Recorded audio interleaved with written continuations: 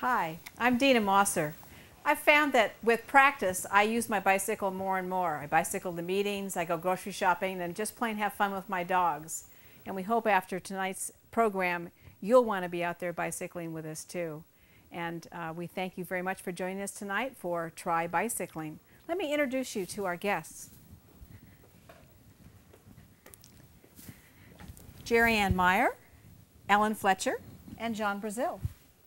And I want to start with you first, Jerry Ann. When is Bicycle to Work Day this year?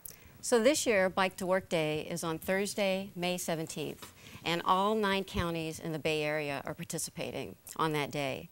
Now, the purpose of Bike to Work Day is to encourage people to try bicycling for transportation. And what happens on Bike to Work Day? Well, it starts out in the morning with Energizer stations that are set up along the commute routes. And these are places where bicyclists can stop in and they can get free refreshments, giveaways, bicycling information, and they can socialize with other people who are biking to work. And of course, they get encouragement by the volunteers who are staffing the Energizer stations. So some of the giveaways include a Muzak bag similar to this that's full of all kinds of fun stuff that we get from our Bike to Work Day sponsors. It can be water bottles, patch kits, tubes, bike maps, bike safety information, all kinds of fun stuff. So this year on Bike to Work Day, we're going to have nearly 50 Energizer stations in Santa Clara County alone. And these will be open during the morning commute hours on Thursday, May 17th. The list of Silicon Valley or Santa Clara Energizer stations can be found off of the Silicon Valley Bike Coalition website, and it'll also list the times that they're open in the morning. Now, at 3 of these Energizer stations, we have something special going on. And what we're doing is Silicon Valley Bike Coalition is partnering with VTA to provide free all-day bike parking. And in addition to that, VTA will be giving away free transit passes. So all you have to do is show up at one of these Energizer stations, and that's either downtown Mountain View Transit Center, San Jose Dearborn, or the Milpitas Great Mall. Bring your bike between the hours of 6:30 and 9 a.m. and you can get a free VTA transit pass. And if you want to leave your bike there and have it guarded all day while you took transit to work, it'll be there. You can come back at the end of the day and pick it up. So some other fun things that are going on is that bicyclists have the opportunity to be entered into a drawing to win some great prizes. And all you need to do is fill out a registration form off of the 511.org website or at an Energizer station on Bike to Work Day. And of course, the last thing we're doing, we couldn't end the day without some fun event. A lot, yeah. Is we're having an event that we're calling Bike Away from Work. And so this will be an evening event where we'll have food, auction items, and of course a chance to socialize with other people who are biking to work that day. That's great. Well, so in spite of all those fun things, why should someone really be considering bicycling to work? Well, it's interesting, Dina. In the Bay Area, there are over 1 million residents that live within 5 miles of where they work. Wow. And that's an ideal distance to bicycle to work, and especially in an area where we live, where the weather is great all year round. So encouraging people to bike to work allows us to combine, and they can also combine transit with bicycling to work if they want to take that as an option. It's part of our effort to continuing to relieve traffic congestion and also to reduce vehicle emissions.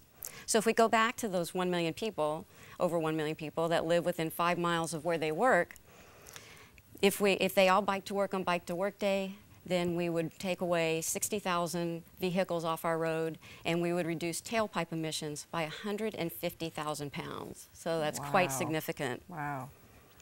So some other factors as to why we want people to bike to work is that it eases the parking crunch. You can get 12 bikes into the space that 1 car takes. And we also want to encourage people to look at other ways that they can use their bike for transportation, such as running errands, going to school, things like that. So back to your original question about why bike to work, you know, in a day and time like we live in now, where we're concerned about the climate change, pollution, congestion, and all those things, the real question to ask is, why not bike to work? Well, that seems like a really good perspective. So in the Bay Area, how many people do participate in Bike to Work Day? Well, according to the U.S. Census in the year 2000, over 36,000 people use their bicycle as their means of getting to work every day. Now on Bike to Work Day this year, we expect 50,000 to 100,000 people to bike to work across the Bay Area. So that's quite significant. And one of the things that we're doing, because we expect a lot of those bicyclists to be first-time commuters, is Silicon Valley Bike Coalition is offering free bike education classes during the month of May. Wow. And you can find the locations and the dates of those bike classes by going to the Silicon Valley Bike Coalition website, svbcbikes.org. Okay, that sounds like a really important website. There's a lot of information Yeah, on that a site. lot of great I can tell. website. Well, you know, Bike to Work Day sounds really great. Sounds like people have a really good time, but what happens if it rains? You know, rain or shine, Bike to Work Day goes on and we have a great time. So in the year 2005 it rained, but let's take a look at a video clip that showed what a great time we had. Okay.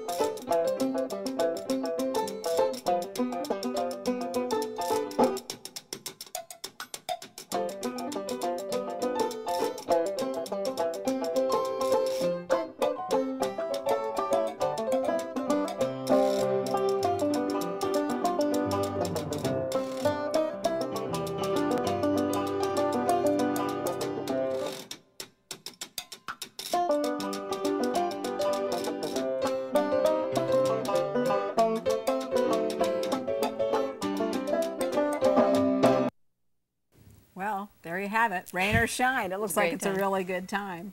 Okay, so you've convinced me it's an important thing to do. There are some really good reasons to do it.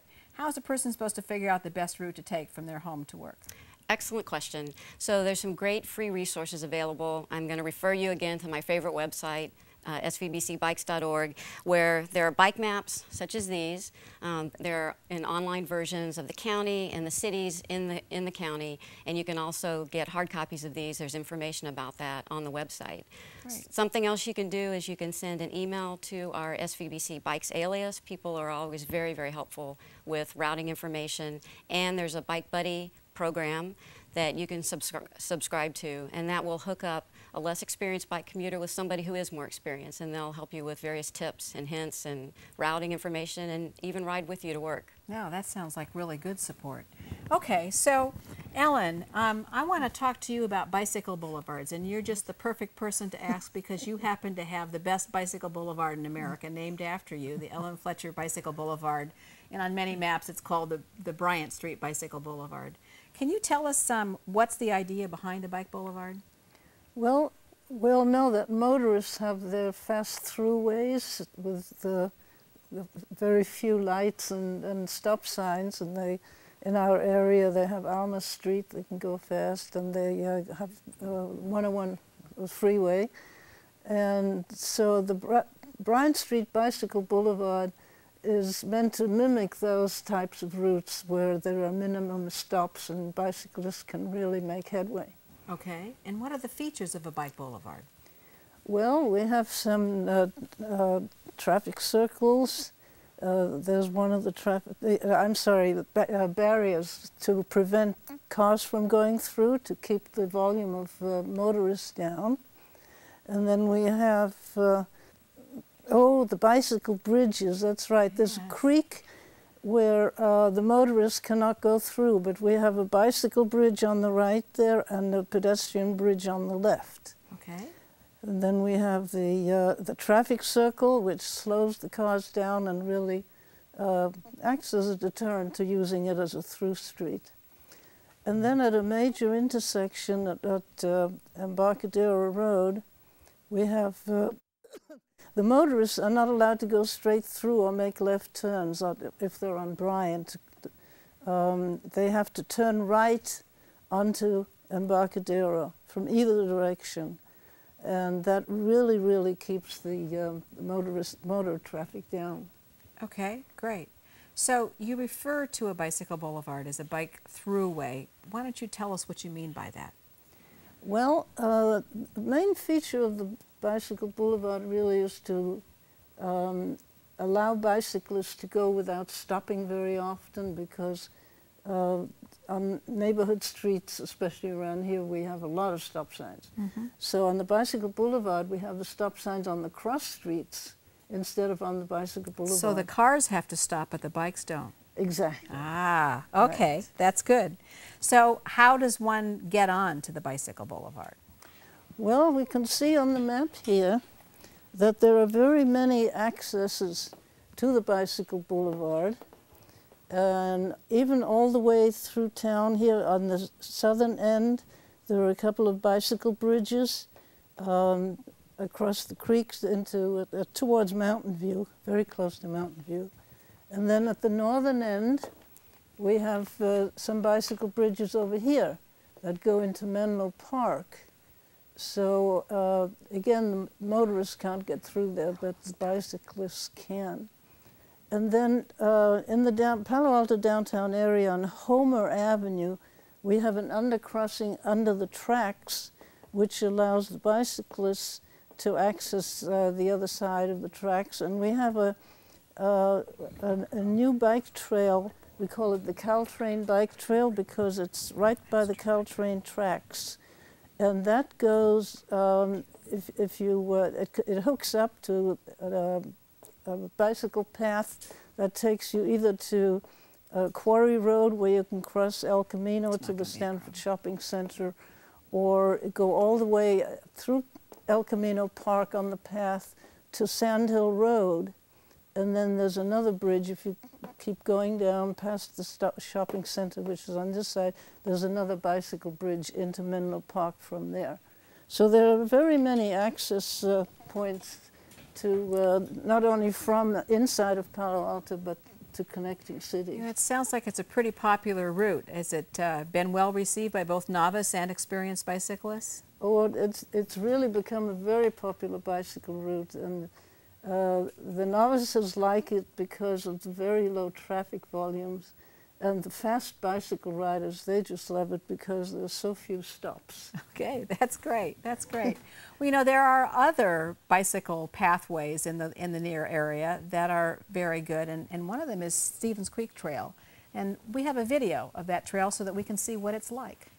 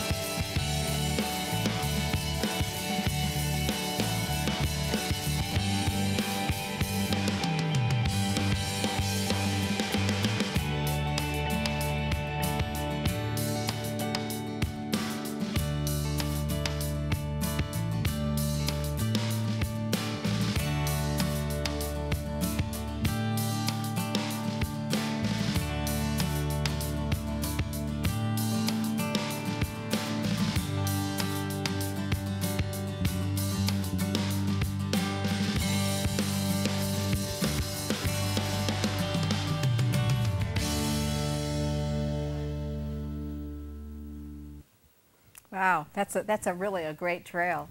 John, maybe you'll tell us something about that trail. First of all, how did the idea for this trail get started? Good question. Well, actually, there are records as far back as 1961 of cities and government agencies studying this concept. The County of Santa Clara in 1961 conducted a very brief and simple concept of developing a trail there. It lay dormant for a while, and then the city of Mountain View in the early 90s decided this sounds like a good concept, we'd like to pursue it. And at that same time, in 1992, a nonprofit organization called the Friends of Stevens Creek Trail was organized to help the city develop the trail and the concept. So the concept was really to connect the bay down by Shoreline Park and Shoreline Amphitheater with the mountains along the Stevens Creek itself, which the headwaters are up in the Santa Cruz Mountains. So at the current time, a lot of progress has been made, and I'd be happy to tell you more about what's going on with current segments and what's constructed in. Well, why don't you show us what segments are open to the public right now? Sure. So we have a map here, and currently The segment beginning at the bay is open and available to the public use all the way nearly to El Camino Real. And the current terminus is at Yuba Drive, just north of El Camino Real. So it's really quite handy because it brings you from the bay. It helps you cross on a bicycle or on foot or on skates. Some things that are often barriers to bicyclists or pedestrians, which are things like Highway 101, the trail goes under there. And then it continues across Central Expressway where there are railroad tracks, also a challenge for bicyclists and pedestrians. And it continues currently nearly to El Camino, as I mentioned. And it provides connections to schools and parks. And it really is great for commuters, for kids, safe routes to schools, for people who want to recreate. And so it's really been quite successful in Mountain View, and so are actually steps to expand it, and I'd be happy to talk about. Oh yeah, please tell us, what are the future plans? So you'll notice the map only goes to Mountain View, but there are plans to continue it beyond. Currently, Mountain View has approved a construction contract to extend the trail under El Camino Real to the southern side of El Camino Real, and Mountain View has conceptual designs to extend it all the way to Mountain View High School, which will be great because another connection for folks going to school. And additionally, other cities are studying and actually building segments of trail because the creek itself runs through 4 cities: Mountain View, Los Altos, Sunnyvale, and Cupertino. Cupertino has recently awarded a contract to build a segment between Stevens Creek Boulevard and McClellan Ranch.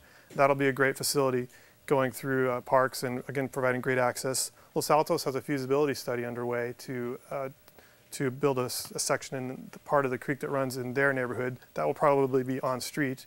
It'll still be a great resource. And Sunnyvale has informal intentions, but nothing formalized yet. Wow, that's pretty impressive. So we've learned about what Bike to Work Day is. We've been given some great reasons for why we should be interested in bicycling to work. We've learned about the Ellen Fletcher Bicycle Boulevard in Palo Alto, and now we've, the Stevens Creek Trail, it's really pretty impressive. It'll be nice when it's completed. Oh, it'll be fantastic. And there are a few other resources available. The nonprofit organization Friends of Stevens Creek Trail can be found on the web at stevenscreektrail.org. And the cities of Mountain View, Sunnyvale, not so much Sunnyvale, but Cupertino and Los Altos all have processes in place. So. Okay, that's great. All right, so I'm sitting at home and I've got all this information and I'm interested. I want a bike. I should be able to bike, but that bicycle has been in my garage for 2 years. Anybody got any tips for how we can really get ready to get out there? Well, I hear you. There are a lot of us out there like that who've let our bikes collect a little dust. So I'd be happy to provide some tips, and we can head on over here. Oh, great. Let's do that.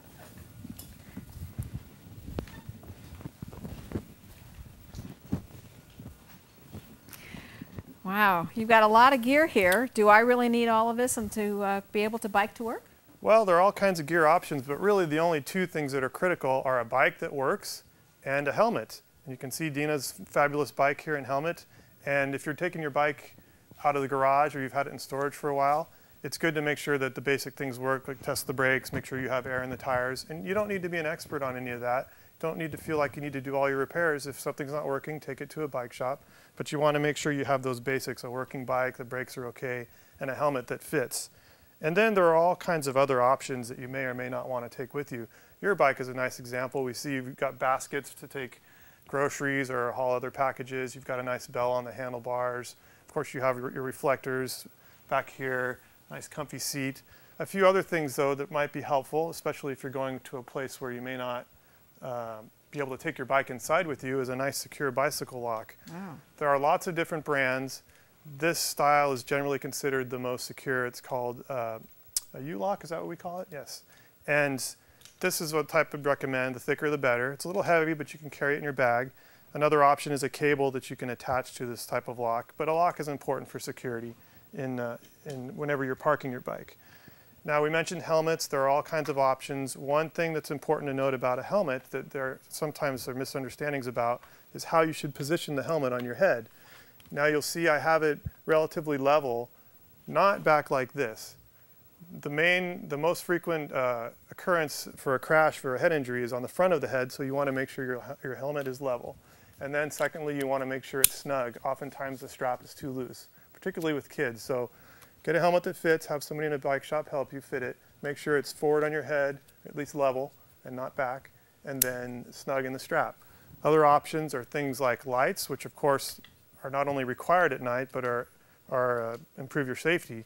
All kinds of lights, ones like this that hook on the back of your helmet or the back of your bike. Other options that you may find helpful, but certainly don't need, are gloves. If you're riding a longer distance, you may find it more comfortable. Some people that ride long distances are more serious, buy special shoes that they actually clip into the pedal. They're called clipless, ironically, but they clip into the pedal. Again, not required.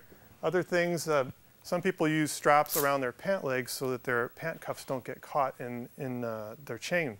If your bike doesn't have a chain guard, these are helpful. And not only do they keep your pants up, but they're reflective, so they provide a little increased safety. I like to roll my pants up. It just seems easier. Yeah, then you don't have to carry around a strap or anything. Right. It's one less thing to need to remember, right? So that's Right. great.